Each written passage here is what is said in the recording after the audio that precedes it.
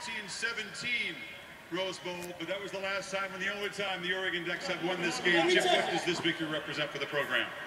You know, for all of our fans out there, it's been 95 years since you could say Oregon Ducks Rose Bowl champions. And it's about this. Let's get that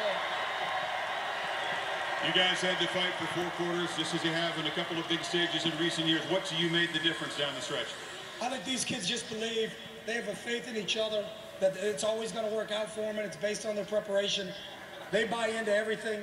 Our coaching staff and our players get along so well. There's a great chemistry between all of us because we love and respect each other. We'll talk to the 2 MVPs. One of them, the defensive MVP, Kiko Alonso, a guy who's had an interesting journey here, had to overcome a lot, his own mistakes and some bad luck. What does this represent to you as his coach the night he had this? Yeah, I get welled up about that, but I love Kiko, and I told him it wasn't about his interception, but what he's done and how he's come back is what this deal's all about. He's an outstanding young man. I love the kid. Chip, congratulations. Let's speak now to the defensive player of the game. You're back here in your home state. We talked about your journey here, which has been, you know, some bad luck's been part of it. Your mistakes have been part of it. What does this represent to persevere and have this game? Man, it feels great.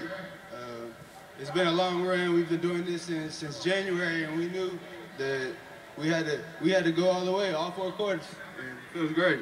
Your interception set up the game-winning points. Thank you very much. Congratulations. Let's bring in Lavoisier Touné. A couple of touchdowns. Your final game as an Oregon Duck. What does this represent to you? Man, it's a great feeling. I mean, we worked hard to get to this point, and when we had the opportunity to, you know, come out like this, everyone stepped up and we won. Congratulations to the Ducks. Brent, back to you. All right, and up next on ESPN, the Tostitos Fiesta Bowl. This has been a presentation of ESPN, the worldwide leader in sports, along with Kirk Herbstreit and Aaron Andrews and our